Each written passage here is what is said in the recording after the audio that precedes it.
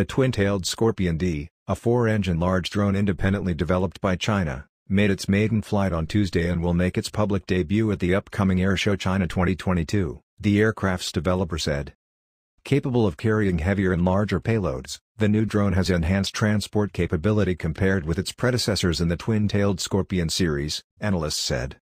Independently developed by Sichuan Tengdan Sci-Tech Innovation Company, the twin-tailed Scorpion D successfully completed its first flight at an airport in Zhejiang, southwest China's Sichuan province on Tuesday, according to a press release the company sent to the Global Times on Wednesday. This multi-purpose, medium-altitude, long-endurance unmanned aerial vehicle system with fixed wings and four engines is the first of its kind in the world, Tengdan said.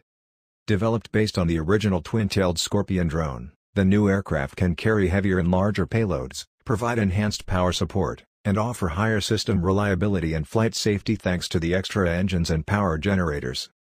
It is a new type of support aircraft capable of carrying more mission payloads with high performance in transport, airdrop and other tasks.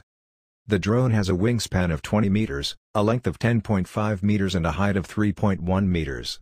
It has a maximum takeoff weight of 4.35 tons, a maximum payload weight of 1.5 tons and a maximum cargo space of 5 cubic meters, the company said.